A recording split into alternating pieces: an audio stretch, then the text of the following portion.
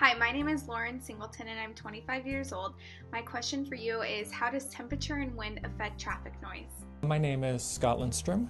I work for the University of Wisconsin Space Science and Engineering Center on campus. I'm an atmospheric scientist. The main way that happens is in very warm air, sound moves faster, and in very cold air, sound moves more slowly. So here's the ground, and here's your sound wave propagating, and if there's a temperature gradient here, if it's warmer aloft, the sound will move faster as you're up and higher. So the front of the sound wave will look like this after a while. It's kind of exaggerated a little.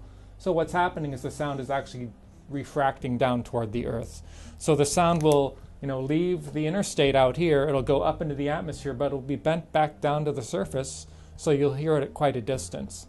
So at nighttime it's cold at the surface, refraction is such that it's bending toward the cold air, and during the daytime when it's very hot at the surface it refracts toward the cold air again, but it's going up because it's colder aloft.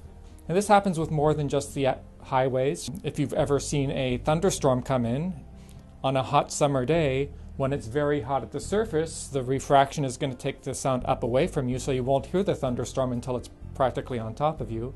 But at nighttime, when it's cold and the refraction is back down toward the surface, you'll hear the thunder from a long distance away, or your dog will hear the thunder from a long distance away and go hide in the shower or whatever. What happens when there's wind is that the wind will, because this is a wave propagating through the air, the wind is going to distort that.